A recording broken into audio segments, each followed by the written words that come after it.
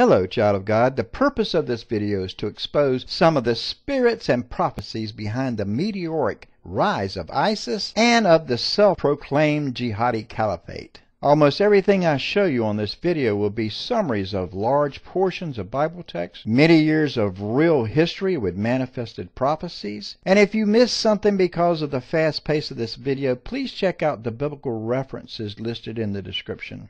I'm going to introduce to you several ruling spirits which are working on the earth today to destroy portions of mankind. And I would like to point out that Almighty God promised to never destroy the earth again with a flood, but He has many other forms of judgments on the sins of mankind. Let's take a trip outside of time into eternity, in front of the throne of Almighty God. This is where Almighty God sees the end to the beginning and the beginning to the end. First, I'm introducing the next 5 spirits, which have been given authority by Almighty God Himself to trouble the earth. And I saw, and behold, a white horse, and he that sat on him had a bow, and a crown was given unto him, and he went forth conquering and to conquer.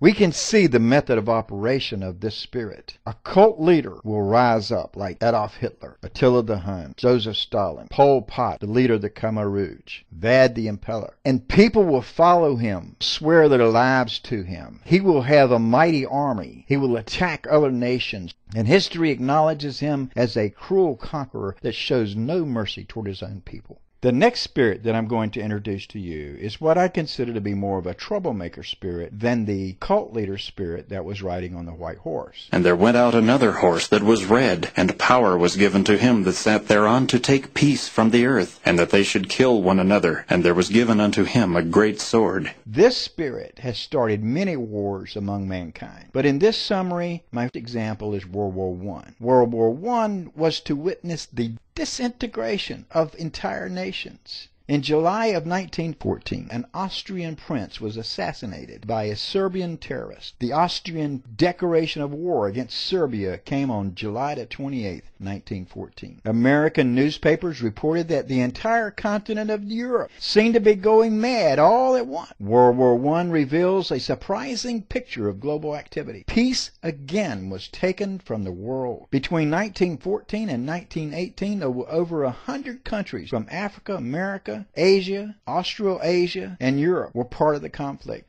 The total number of military and civilian casualties in World War I was over 37 million, ranking it among the deadliest conflicts in human history. As I said, peace was taken away from the world. And I have no doubt that in our generation, the great sword includes nuclear weapons.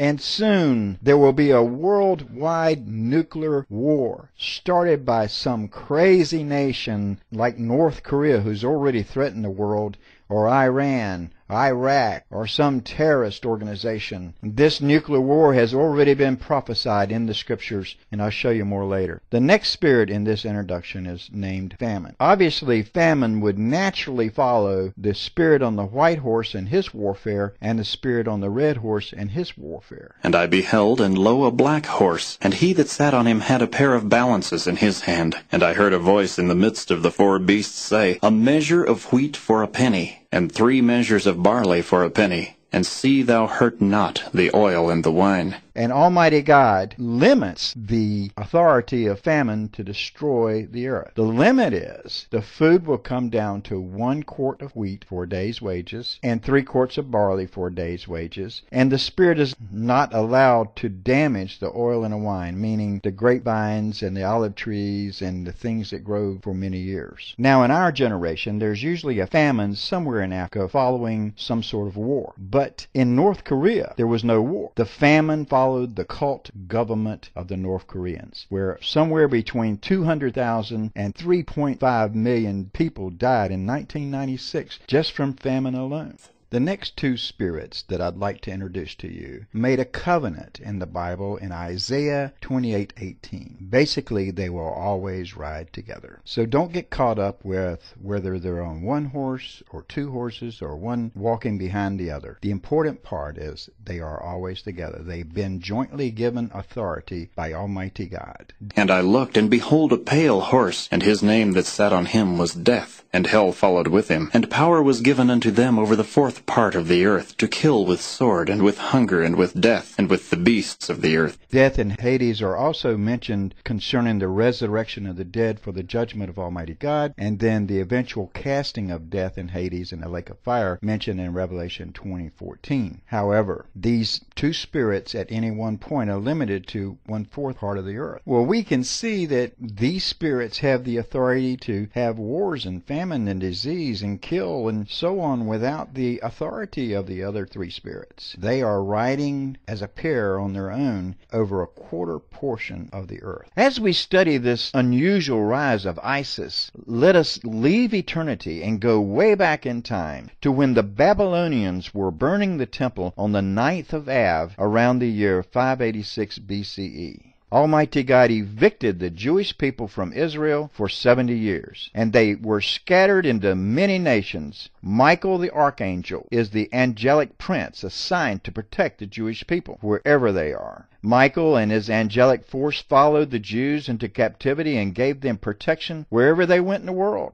A vision Daniel had was just a snapshot of the ongoing angelic wars between the angelic force assisting Michael and the angels assisting Satan. The Jews were allowed to return to their homeland in Israel after 70 years of captivity. And they were allowed to remain there until one generation after they murdered the Lord Jesus Christ, their King. The Romans on the 9th of Av in AD 70 crucified or enslaved all the Jews and burned the temple. They were crucifying so many Jews that they ran out of crosses, and they began nailing the men and women to the walls of the city. Roman law made it illegal for the Jews to live in Israel at all. Again, Michael the archangel and his army went to every place the Jews went. They protected them, they followed them, and they ensured that Almighty God's word would be fulfilled, that they would return to Israel one day. Let us now jump up in time to the blood-red moon on December the 21st, 2010, and my beautiful bride will tell you about the beginnings of what the news media calls the Arab Spring. The Muslim hatred for Israel, sponsored by Muslim governments, has been turned to a religious rage against their own Muslim governments. The total lunar eclipse on December the 21st in 2010 signaled the beginning of the spiritual insurrection against the Muslim leadership. Muslim insurrections began in Tunisia, then moved to Algeria, Lebanon, Jordan, Oman, Yemen, Saudi Arabia, Egypt, Syria, Morocco, Sudan, the Palestinian Authority, Iraq, Bahrain, Libya, Kuwait, the Western Sahara, Iranian Kurdistan, and even among Muslims on the borders of Israel. The nations that sponsored terrorism against Israel are being terrorized and may soon be overthrown and have been overthrown by terrorists. In this picture, we see many of the nations that the Arab Spring involved, where people were overthrowing their governments and destroying each other, and Muslim against Muslim, neighbor against neighbor, civil wars all over the place. As this was going on, Syria had been one of Israel's chiefest opponents, exporting terrorism into Israel year after year for many years since before Israel became a nation. Syria went into their own civil war, and it was neighbor against neighbor, brother against brother, basically the government against its own people. In this power surge going back and forth, the United States and many other European nations got involved in it and were shipping missiles and guns and so on to different parties. Obviously, the best weapons fall in the hands of the worst people. And from this, the terrorists came in and took many of the weapons and carved out a portion of Syria, Iraq, and they called themselves ISIS, the Islamic State of Syria and Iraq. It is notable that these Arab Spring nations that we see in this map, the next map is the ambition of ISIS to make the Islamic State of Syria and Iraq into the Islamic State. But I think it's ironic that this is their goal. And I saw, and behold, a white horse, and he that sat on him had a bow, and a crown was given unto him, and he went forth conquering and to conquer. and he was given a great bow. Let's talk about a great bow. ISIS militants captured 52 American-made artillery weapons that cost $500,000 each. They can fire a GPS-directed shell for 20 miles. They have thousands of shells for these 52 155mm M198 howitzer artillery weapons. They also captured 1,500 U.S.-made Humvees, armored Humvees, and 4,000 PKC machine guns that can fire upwards to 800 rounds per minute. We are fighting against our own weapons. But those are just battlefield weapons. That bow that was given to ISIS includes nearly 40 kilograms or 88 pounds of uranium compounds that were kept at Mosul University. When ISIS seized control of 88 pounds, they seized control of weapons of mass destruction. You can take a half an ounce and put it with C4 and create a dirty bomb. You can take an ounce and put it with C4 or an artillery shell and create dirty bombs. You can cause an entire city to have to be evacuated with a half an ounce of uranium material and a pound of C4. It is awesome, the bow this ISIS has. It is a spiritual issue going on here. They are moving so rapidly, and people are throwing down their guns in front of them and running away from them because they have no mercy, and they are trying to impose Sharia law according to the way they think Sharia law should be imposed on their own people and kill everybody else as infidels.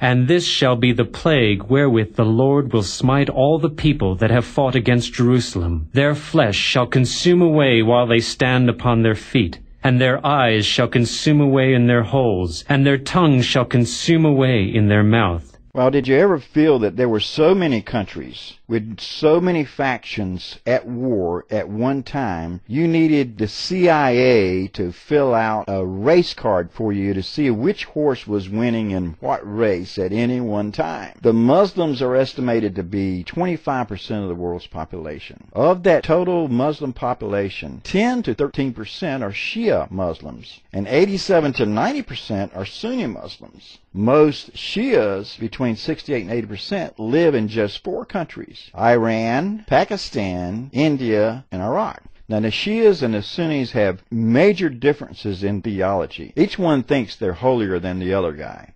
They have the truth. The other guy is not a real Muslim. They will suicide bomb each other. This is especially important on our scorecard when we see that 2 horses are still running in this race. They have authority over 1/4 of the earth to kill with the sword, with famine, with pestilence, and by the wild beasts of the earth. Does that sound familiar? I remind you of the total Muslim population, 87 to 90% are Sunni Muslims. The Islamic State of Iraq and Syria goal is to establish a caliphate in the Sunni majority regions of Iraq and Syria. On June 29, 2014, a mini Muhammad, a caliphate, was announced. The Islamic State with a new set of goals. This mini Muhammad is the spiritual leader. He's the military leader. He's Allah's man of the hour on the earth today to lead the Muslim insurrection to destroy all the Shiite Muslims, all the infidels, and take over the entire world. You probably understand that this doesn't go over very well with the minority, which are Shias. Shias are being exterminated in the Sunni majority areas. The Shias that control nations like Iran and Pakistan are very unhappy with the Sunni Muslims that are planning to exterminate them. So what we see all in all is the nations that exported terrorism to Israel and to other nations, terrorism is being exported to them. The governments that rose up against Israel have their own people rising up against them. The governments that exported terrorism are receiving terrorism. This is one of the greatest end-time spiritual battles of our generation.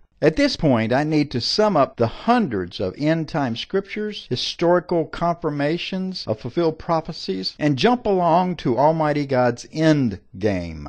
We know a small portion of Almighty God's plan and purpose for sending these spirits, so I'd like to review a few. First, destroy the wicked from the face of the earth. Mankind will almost totally be exterminated during these next few years. Just read the book of Revelation. Second, force the return of the Jews to Israel. There's hundreds of scriptural references on that. Third, send the Holy Spirit to Ezekiel's temple in Jerusalem to prepare the Israeli Jews for the Messiah. Most of that is covered in Ezekiel's chapter 38 through 44. Fourth, send the Lord Jesus Christ to Israel to rule the planet. That's all over the Bible. You have seen the path these spirits are taken to accomplish God's first purpose, and that is exterminating the evil mankind from the earth, leaving only a remnant, where the caliphate will be destroyed when someone destroys Babylon with a nuclear bomb. Let's look at the second purpose, bringing the world's Jews back to Israel. I'll admit it's sheer speculation, but it's speculation based on the evidence of the signs of the times in the Scriptures. We will probably see the collapse of the U.S. economy on or before the 13th of September 2015, the 29th of Elul 2015. Following the collapse of the U.S. economy will be the collapse of the world economy and then a worldwide depression. The ruling spirits will again blame the Jews in the world and drive them out of their countries. There may be also masses of Jews trying to escape the dirty bombs set off in New York City, New York State, and other places outside of Israel with high concentrations of Jews. And Almighty God will make Israel the safest place on earth for the Jews. In the world, there are roughly 13,859,800 Jews. There's roughly 1,105,700 Jews in the EU. 6,700,000 Jews in the U.S. and we love them. That leaves in the rest of the world less than 1 million Jews. Well, in New York State, there lives around 2 million Jews. This is a scale map of the state of New York and the nation of Israel. We can question now, how does Almighty God drive the Jews that are sitting fat, dumb, and happy and some of the richest people in the entire world in New York State and the surrounding states? What can happen? What can be done? Dirty bombs, gas, disease, the government turns against them. There are many things that can happen, many ways these spirits can turn the hearts of Americans against the Jews and the hearts of the Jews to leave the United States and Canada and the friendly nations of the world and return to Israel where Almighty God wants them. Moving on to the third purpose.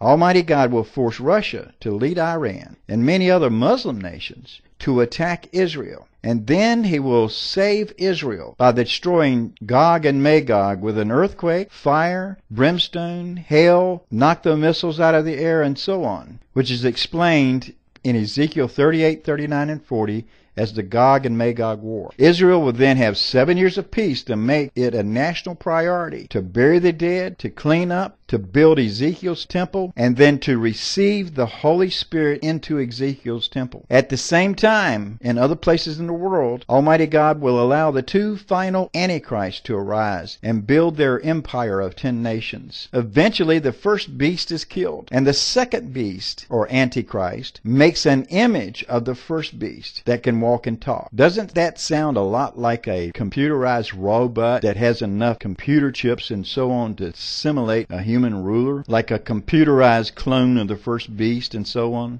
Little sci-fi for you. Child of God, we have reached the end of part 1, and part 2 is a lot more terrifying than part 1. If you would like to hear the prophecies concerning Michael the Archangel, the extermination and martyrdom of Christians and Jews all over the world during the rise of this Antichrist, and the coming world wars, then click the little arrow, which is a link to the next video. Please pray that Almighty God will teach us both and open our eyes to see the continuous spiritual warfare going on in the world during our generation. Jesus told us that we should pray that we could escape this coming tribulation and stand before the Son of Man. God bless you.